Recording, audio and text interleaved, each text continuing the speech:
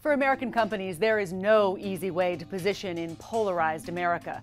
The gun uproar is just the latest issue, forcing companies to choose sides in a political culture war that historically CEOs have wanted no part of.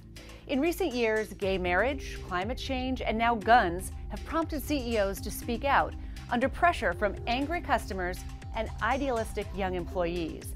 And the conscience capitalism is spreading.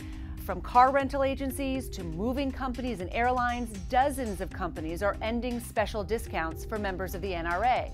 Dick's, Walmart, Kroger, LL Bean raised the age limit for buying guns to 21 from 18. Dick's was rewarded. In the 2 days after Dick's raised its minimum age to buy guns, its stock rose when the overall stock market tanked. But conscience capitalism can have near-term costs. Delta Airlines moved to what it calls a neutral position, ending discounted airfare for NRA members to the NRA annual meeting. That raised the ire of gun rights advocates and will potentially cost Delta a jet fuel tax break in Georgia.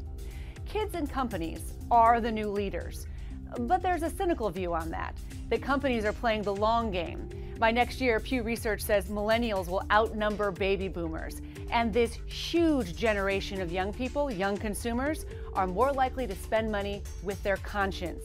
By playing progressive on guns, it buys goodwill from young consumers and employees and distracts from what is really the biggest story in business, that new corporate tax cuts will boost earnings and enrich shareholders, not workers, for years.